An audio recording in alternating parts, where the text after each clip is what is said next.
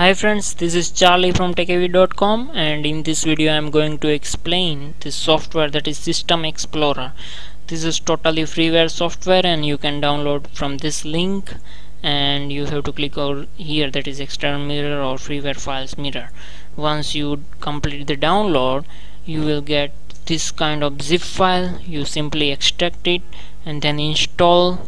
That will give you this kind of icon, so you just launch this icon.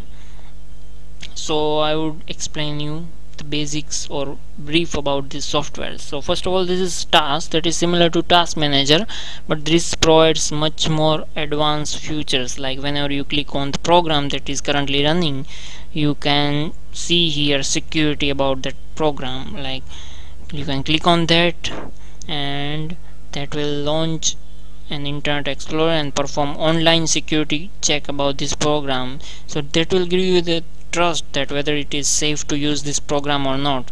So here you can see that this is Chrome, and that will give you all the information that what it is exactly, whether it is safe to use, what are the reviews of the user about this program, and that's it. So this is all about task tab. Next is processes tab. So this is similar to task manager process tab, but much more advanced features are provided in this tab. That, and I mean by that is you can see all the processes. I mean Chrome, it has 3 child processes over here.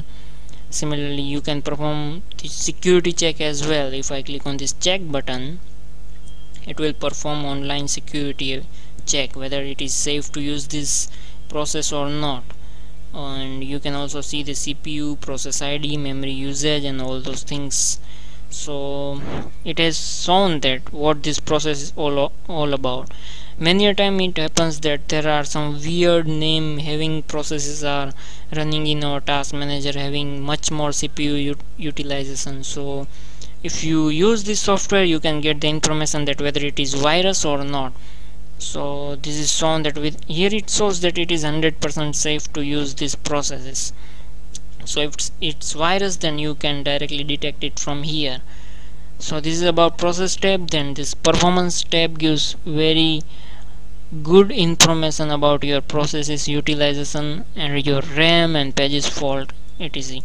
So in right hand panel you can see processor information, then entities count, memory pages, physical memory, kernel memory usage, and pretty well in graphical manner you can see this all description. Then history tab shows all the activity that we have been doing so far.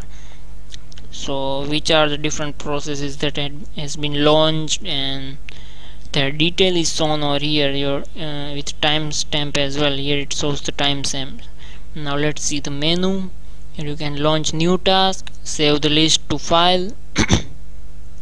Then you can view these different kind of menus. Then system utility can be launched from here as well. If you don't remember the command prompt or the location of these utilities, then you can launch it from here.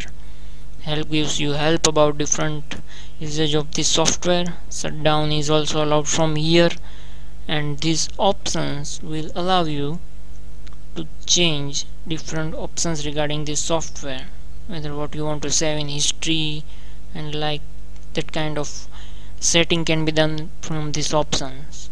So this was all brief about this software.